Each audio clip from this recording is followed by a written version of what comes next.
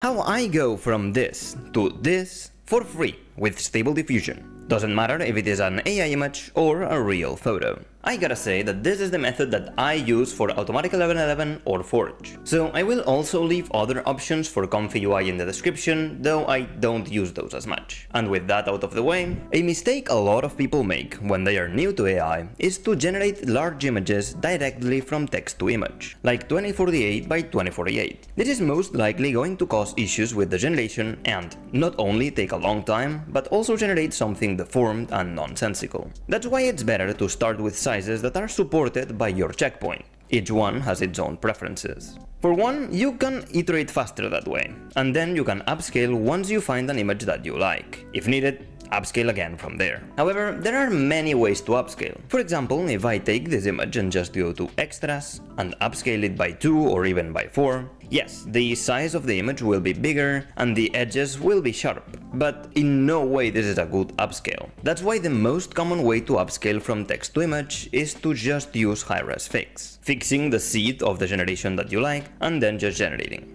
If we compare the two with the same size, high-res fix has way more details and it looks way better in general.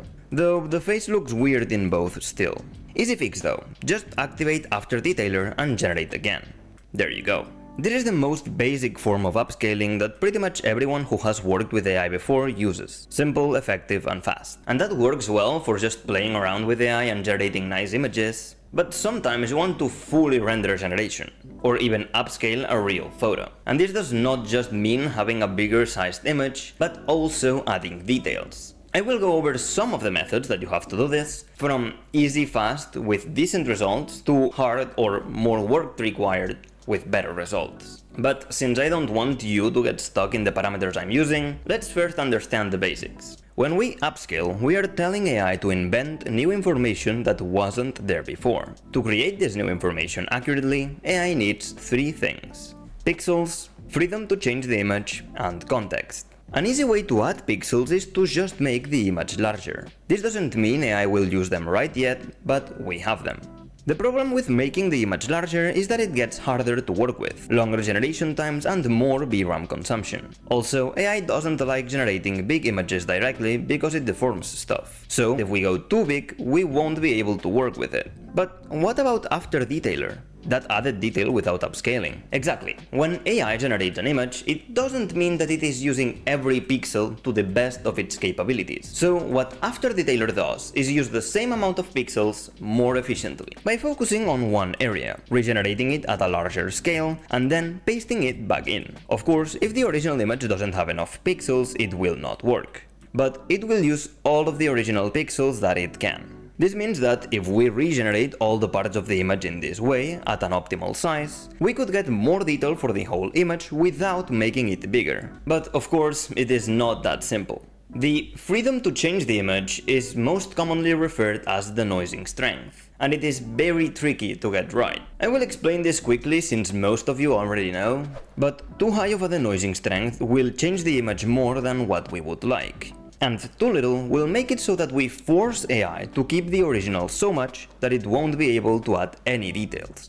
We're looking for a sweet spot where the original image stays mostly the same, but with new added details. An extra layer of difficulty is if the part you're trying to upscale is, for example, out of focus. If you try to upscale this, you might accidentally make it focused, and now when you look at the whole image, it looks kind of weird. In fact, one of the hardest parts of upscaling this way is keeping the cohesion on the overall image, which is why one of the 3 things AI needs is context, both visual context and prompt. What happens when we use After Detailer is the same thing as using only masked in inpainting, where the focus area has limited context or padding pixels, so that it can use the most amount of pixels to inpaint, as all of this extra space is not going to be used. If we use whole picture, we are basically giving AI all the context, but only using the original selected pixels. So, logically speaking, you would want all pixels to be used for the inpainting, right? For maximum resolution. But if I told you, okay, detail this, you have no clue what scale this is or even what it is. If I give you some little space though, it becomes much easier, meaning that we need to find yet another sweet spot. where we have enough context while still generating at good quality, trying to find the best quality with the least amount of context. Okay, now we know that we need to upscale the image until we have enough pixels, and use these pixels as efficiently as we can. All of that while working under VRAM constraints. Because let's say I want to use high-res fix and upscale up to 4K. Well, it just blows up. And I have 24 GB of VRAM. Same happens if I go to image and try to upscale at X2 directly to 4K. And yes, I know I could probably optimize this and make this work, but not everyone has a 4090 and I don't think it is worth it for the little result it would bring anyways. So what do we do? Well, the most common and probably the best easy way to do this to this day is Ultimate SD Upscale. Here we are basically creating the image per parts and then putting it back together. This makes the VRAM consumption way smaller. You're going to pick a denoising strength and the size you want the output to be. The parameters depend on the model that you're using, but for most recent models I use 1024 by 1024. This method makes it very easy to see why denoising strength and context are a big issue when upscaling. 0.38 is a fairly low denoising strength, but since AI lacked the visual context, I told it to make albedo from Overlord with black wings, but this is a sky. AI is trying to do what I told it, but since it can't see that we already have albedo in the image, it creates a new one. Even if I prompt for everything, I lack the ability to give every part of the image a specific prompt, at least with this method. If I don't want it to create messes like this, I need to give it more context, padding, or lower the denoising strength, maybe both. If you can find the right parameters to where it upscales the image and it adds details, but at the same time it doesn't change the image too much or adds stuff where it shouldn't, then this could be a great option to use directly. A way to have more options than just denoising strength is using ControlNet tile. This one here is for the illustrious checkpoint, but you can find a more general one for your model. Here you can play with the wait and ending step, allowing you to use a much higher denoising strength while retaining the original image. If this is the last upscale you want to do,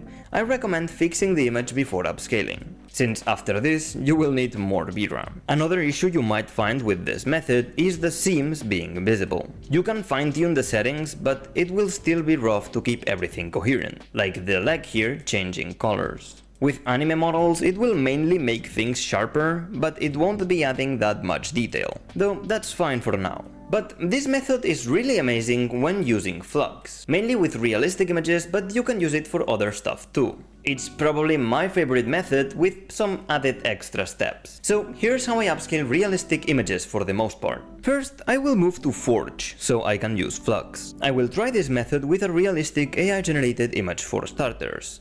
Move it to image and play with the parameters a bit. I normally use a denoising strength from 0.30 to 0.45, at least for the first pass. It can go lower if there are too many artifacts or weird stuff when generating. This is a play with it type of parameter. Then I go to scripts and use Ultimate SD Upscale with 4x Ultra Sharp, though you can use the one that you like the most here. I'll put upscale at 2 times the original size, and also put the tile size to 1024. Better for flux in my opinion. For mask blur and padding pixels, I'll also play with it, but not as much. Usually the bigger the image, the higher I put them, but around 16 and 90 usually works for me. Seams fix is hit or miss, so I will first try without it, and if the seams are noticeable, I'll add it. Sometimes it helps, but most of the time not so much. Once it is done, you can see that this is like a little high-res fix. We have the original image, but with much better resolution. After this, I will upscale again, pretty much with the same parameters, but with even lower denoising strength now. Sometimes I lower the CFG scale as well, but I need to test that more to conclude if it's worth. This upscale takes some time, but we've gone to a pretty high image size. And if we zoom in now, you can see just how much detail there is in here. And not that many problems. And just this could be enough for most upscales. But let's do this again. It will take a long time and I'll lower the denoising strength a lot. I will also make the tiles even larger, like 1512, to give AI some more context but without losing the pixels on padding. Once this upscale is done, you can really zoom into it and see every strand of hair. Not without its problems though. Again, with the skin being rubbery with too much stuff going on with it, that can be adjusted with LoRa's or prompting or whatever, but it's mostly something that you will have to work with in post. There are also some parts of the image that get weird context artifacts too, and probably the most important one is that we start getting these noise patterns. I will show you how I deal with most of this in post later, but for now, even though I upscaled this image to 7K by 9K pixels or something like that, I have no intention on working with that big of an image. If you actually take this image and downscale it back to 4K or even to 2K, most of the details stay. I do this while comparing the image to the previous upscale to see how much it changed. Of course, you can adjust the parameters to get everything looking better, but I think this is decent. Just remember that the more you upscale, the more unnatural it looks, since everything will be hyper-focused and have too much information. Again, I will go over some of the stuff I do to fix this later. First, let's talk about some of the extra steps I would use to improve an image like this after this type of upscaling has been used. We now have a lot more pixels than what we had before. This opens up to an after detailer type of upscaling, where we only improve the details without making the image larger. So let's say I wanted to make her eyes have even more details. I can go to inpainting, select the eye, and generate. Very important to use only masked, which means I can generate at 1024 by 1024 again. This will be much faster because of that, and after the generation you will see that the difference between one eye and the other is pretty big. The colors between eyes are now different because of the lack of context. I can just go and inpaint both eyes at the same time, though this will make it so that I use more pixels at once, sacrificing details to get better cohesion. Or I could play with the denoise, you do you. And yes, this means that you need to be careful with large masks, because let's say I wanted to improve the quality of the ocean behind her. This mask is way larger than 1024 by 1024, even more so when inpainting on the 9K image. So if I were to generate this, it would decrease the details and the resolution instead. Always try to keep these masks smaller than what you would think is the size you're generating at. I mainly use this to upscale little parts on the background or parts that I think are important, since too much detail can take attention from the important parts. But for the change or earrings on this generation, it works very well to make stuff make more sense. Yes, inpainting one by one each little part takes a long time, testing parameters, prompts, size, padding pixels, etc. But it can be worth when you stack all these details together over time. To help with that tedious work, I made an extension, or I tried, and with I mean ChatGPT. The idea is that you can create the mask first, then select the parameters for each one of the masks, and once you have all of that, just hit generate and go beat it on the couch or whatever. The extension will loop through all of the masks and parameters, giving you a final image with all the inpainting done, even in batch if you need to. This extension has a few issues, since I can't code, so it takes a long time to do, and I can't really test all the bugs myself. So I might share this extension now or maybe later after I post my next video, when I feel it is working as intended. Right now I can use it, but sometimes it crashes, there are some other issues with it. It took more than 1 month to do, because basically I have to tell ChatGPT what the issue is and all that stuff, and it's a back and forth that's not fast at all. And by the way, yes, next video is about how to make extensions for Stable Diffusion with ChatGPT, even if you don't know how to code. I also made one to upscale AI generated videos frame by frame, and it works, but again it has some issues. Back to upscaling, this method works nicely with actual photos as well, even though it will, of course, give it a bit of an AI look. And for anime images, well, it doesn't work as much. Maybe I need to test with newer anime-based models for Flux. For the background here, I like the skulls, or the wings. It looks pretty nice. But for the face and body, not so much. I use Flux to upscale the background or to add texture to stuff like the hair or clothes. But then I also upscale regularly with either high-res fix or with Ultimate SD upscale and ControlNet. It doesn't add that much fine details, but for anime it really doesn't matter as much. When I need extra details somewhere, I just use inpaint only masked. There are a lot of other methods for upscaling, but this is the one that I use the most and I probably like the most too. Ultimate the upscale while choosing the right checkpoints and then deciding if ControlNet is necessary or not. After that, using in-paint only mask to one by one improve the details on the parts that I think are important. But that still leaves some, if not a lot, of issues that still have to be fixed if you care about the final result. So let's go over some ideas to do that. First, for AI-related issues like this super weird knee, you should fix this before upscaling. I didn't because I'm lazy. These are AI generation related, so I won't address them as much. What I will address are the upscale-related issues. Okay. I will mix the best upscales together, so that I have a detailed background and wings, but maintaining the anime style for the woman. And yes, I've inpainted some parts one by one. Here I realized that I messed up upscaling, and the images don't match completely, but it's okay. That lets me show you other issues you might have to deal with. Once I've mixed the parts how I want, I will zoom in and start cleaning stuff up. For starters, we need to know how to fix the small artifacts that appear all around. Mainly in our albedo image. There are a bunch of tools that make this easier. For small spots like these, you can use the Band 8 tool. It is kind of context-based and it works nice for little spots or lines. Just click over them and they should disappear. If you cover areas with defined lines like the hair, try to follow the flow of the lines when clicking. This tool can help a lot with seams too, by just clicking over them like this. But it won't solve all of them, and it will not solve all of your issues. A similar tool is just selecting stuff with your lasso and then clicking Fill Context Fill.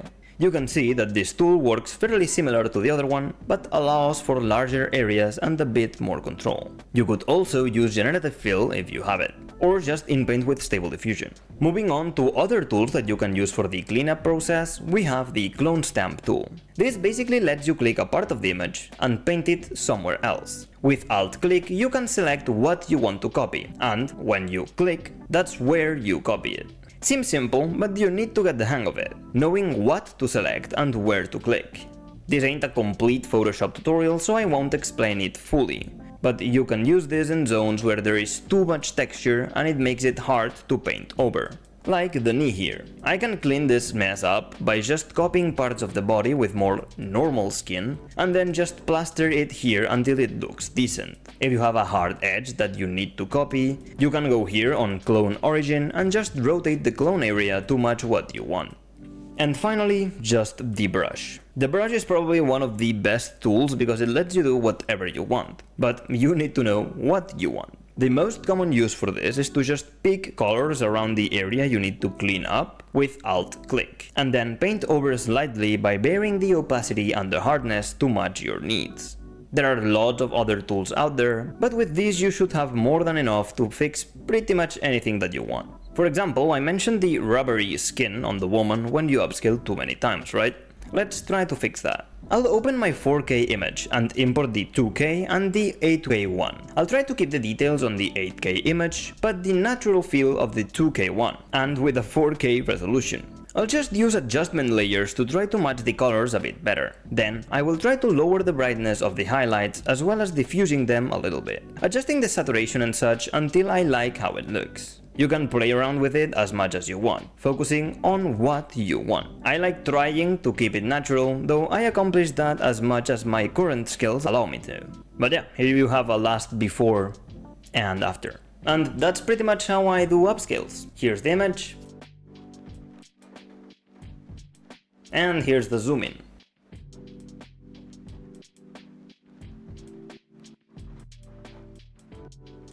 Let me know if you have any questions or ask on Discord, and thank you so much for watching. See ya!